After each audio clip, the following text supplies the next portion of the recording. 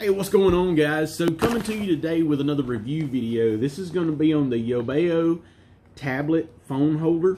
It's made for the desktop, so you can set it up on the desk and hold your tablet up or your phone. It's listed on the front as a phone holder, but it holds a tablet great. We've been messing with this for a little bit here, getting a feel for it, and I have to say, it comes in a nice little package here, sleeved box.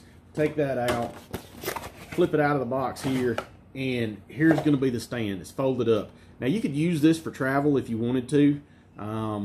Probably about 3 inches tall, give or take. It's not super heavy, but it's actually built out of all aluminum. It's got 3 pivot points on it here that you can see.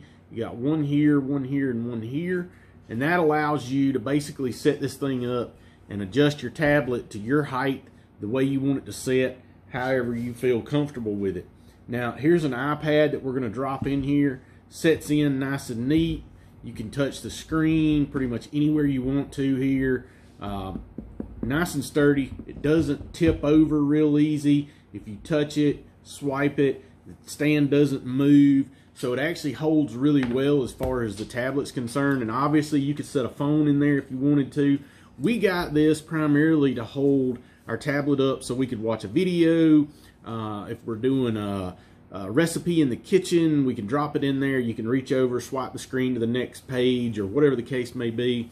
And it just gives us the ability to set our tablet up and not worry about it tipping over, falling over. It's a secure mount.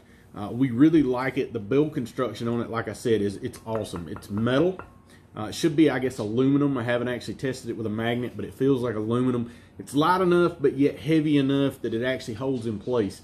Got the nice rubber non-slip pad on the bottom, keeps it from moving around, and it's rubber lined down here so it protects your tablet. And that rubber lip actually comes all the way up so it doesn't have any metal contact with the glass screen.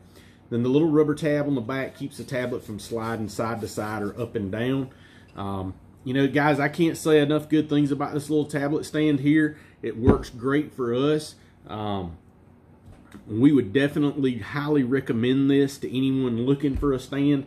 And there again, like I said, it's pretty sturdy. It's not just going to fall over. So even if you have a bigger tablet than what we have, one of the iPad Pros or something that's really big and heavy, then it's going to be able to support that tablet without any problems. Guys, I appreciate y'all tuning in. Be sure and stick with us. We'll be coming to you with more videos, more reviews, more how-tos. Be sure and hit that subscribe button. Give us a thumbs up. If you have any questions or comments, drop them down below and we'll be happy to answer them any way we can.